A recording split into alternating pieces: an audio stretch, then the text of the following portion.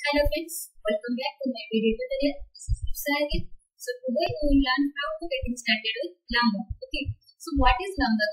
Lombok is a Java tool library which is used to reduce your boilerplate code. Okay. So it increases the code readability as well as decrease your development time.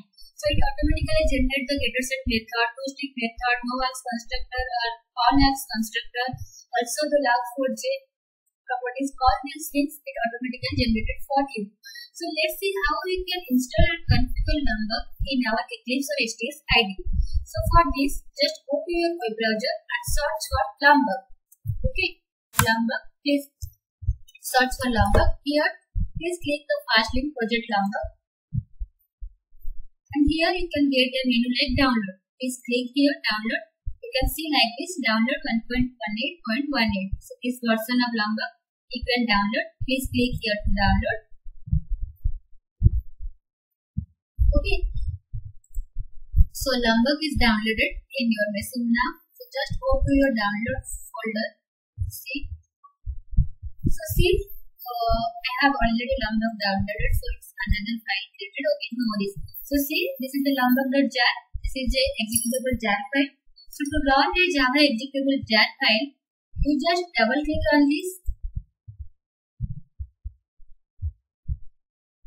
You will get an interface like this. Or what you can do, you just open any command line over here.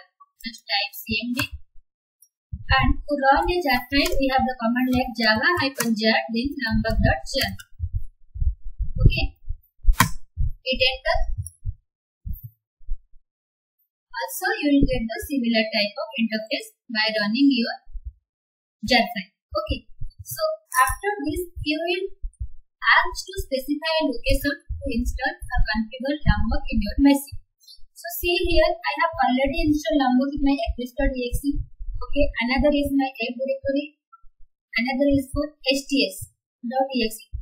This part Lombok is already configured. So I need to specify another location for Lombok. Let's see. Okay, so I will click specify location here. Please click here and choose the file name where your STS is installed. Just go to your computer. Let's say in my app directory I have STS bundle. See here. Then you have the STS 9.2 release. Please click here. Here STS.exe file is present. So here I want to configure my Lombok. So please select this one and click here install or update. Please click here install or update. You can see a message like this, install successful. Then your Lombok is already added to your STS location. Now please click here to quit install. So Eclipse or STS is all set to use Lombok. Now how to use this Lombok in our program. Okay. So let me go to my workspace. So see here, this is a Maven project I have created. You can also use Lombok in your Gradle project. If you are using Maven project, then in the form.xml file you need to specify the Lombok dependency. So what is the dependency? Let me show you that one. See here, in my form.xml file, I have form.project.lombok dependency. So you can download this. So internet also just search for Lombok MAVEN dependency. You will get a dependency like this. This one, project Lombok. Okay. So this is the dependency I have used here. There is Lombok in my project. So after this, how to use this? So as I said earlier, Lombok is used for criminal fuel boilerplate code. Okay. So you can use it for the getter setter method, for the toString method, and how we can use this. What is the annotation to use this? Let's see. This is the model class entity class I have. So in one of my entity class, I will demonstrate these things to you. So see, in this person entity class, I have the field like this: person ID, person name, email ID, and case. Okay. So to set this parameter or to get this parameter, we need what? Getter setter method.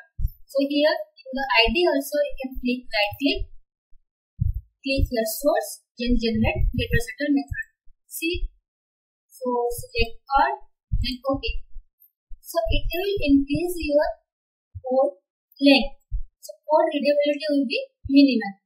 But if this is without using Lombok. Okay. So let me delete all those things. Okay. if I use Lombok, then what should I use? I use the annotation for getter setter method like this. Getter, okay, then setter. These are the annotation to use the getter setter method. Okay, so it will automatically generate the getter setter method for it.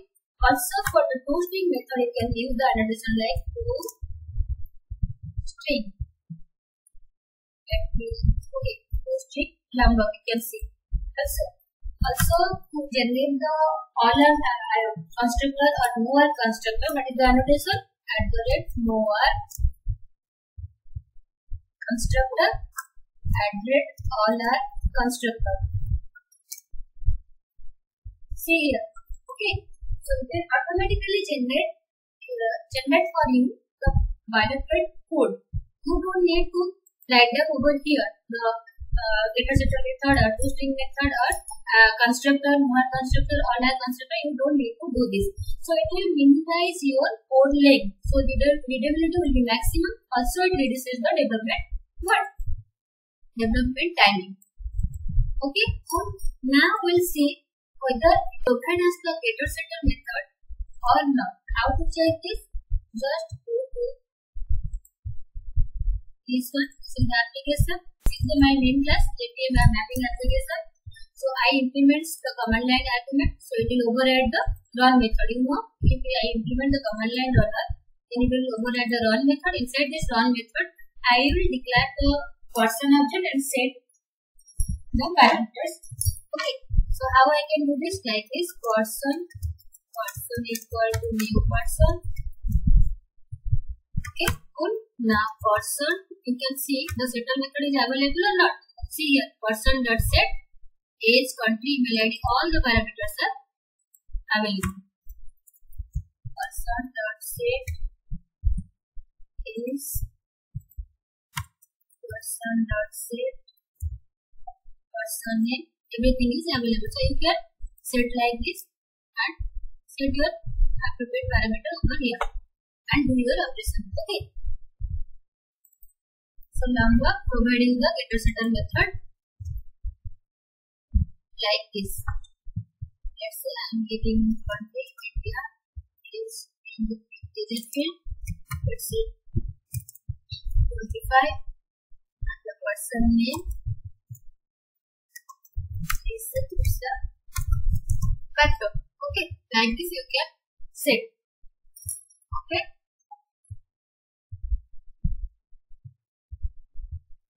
So I think there is a problem.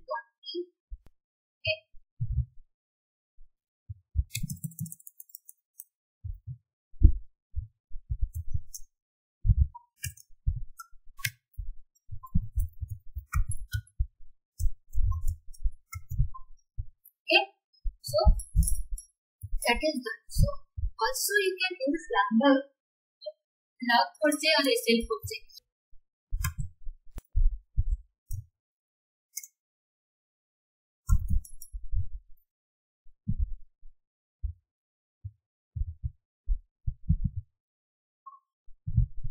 Okay, so when you use logger in your application, how you declare like this: private static final logger equal to logger get logger, then your class name. Okay, but we don't need to specify all those things in.